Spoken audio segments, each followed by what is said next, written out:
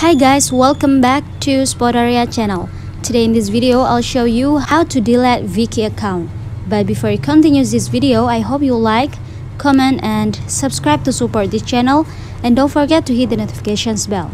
So without any further ado, let's get started. Firstly, you have to open your Viki apps.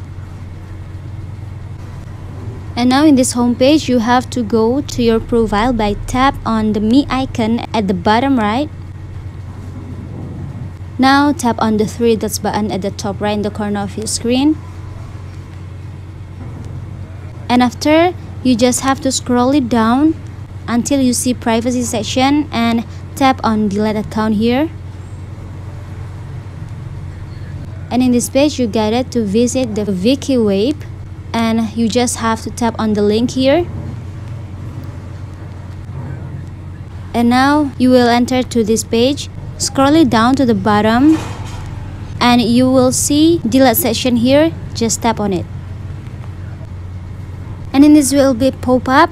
To delete your account, first you have to tap your email here and tap on delete my account if you're sure you want to delete your account. But if you change your mind, tap on never mind here. I'm gonna tap on the blue button here, delete my account.